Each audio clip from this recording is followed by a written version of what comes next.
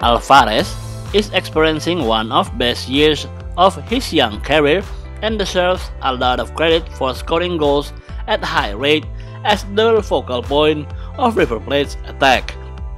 The 21-year-old has found the back of net on 18 occasions and grabbed 7 assists in 21 matches for the Argentine club this season across all competitions. The Calhoun-born sensation has been inconsistent performer in the attacking end of the field as he is averaging 3.1 shots, 2.1 key passes and 2.1 dribbles per 90 minutes in the Liga Professionals.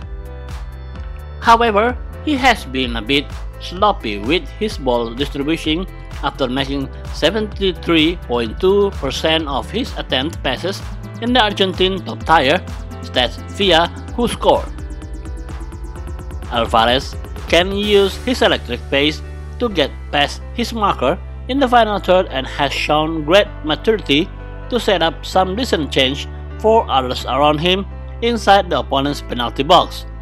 More importantly, the Argentine marksman is developing himself into the lethal finisher in front of oppositional goal. However, he has to figure out a way to improve his link-up play if he wants to be a success story in English football.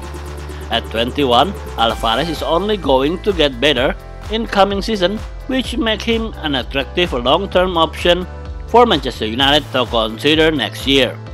We can expect the Argentine player to add a lot pace and goals of Ralf Rangnick's attack if the Red Devils can arrange a deal to lure him to the theater of dream during the winter transfer window.